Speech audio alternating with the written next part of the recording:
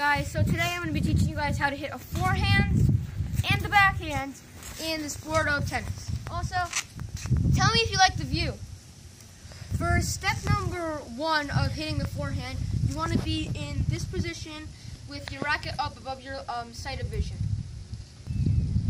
Okay, so once you're in this position, you can move on.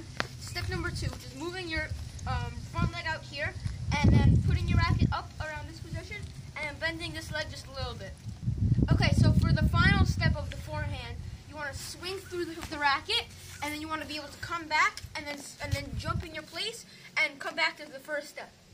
So all together, it should look something like this.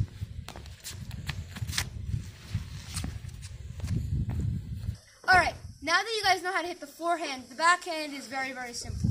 You want to start in the same position, but this time you want your hand to be at about the top of the grip, so your the middle part of your thumb and your first finger should be around the top of the grip.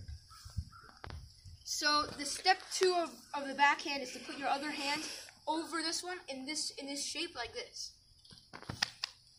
Okay, so the next step of the backhand is to, same thing as the forehand, put your foot out this way this time, and lean a little around this leg.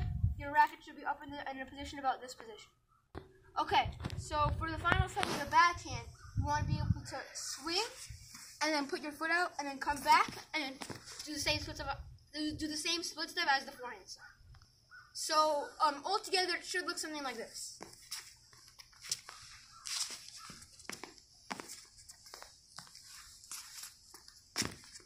So this is how you hit a forehand and backhand. Back to my conclusion.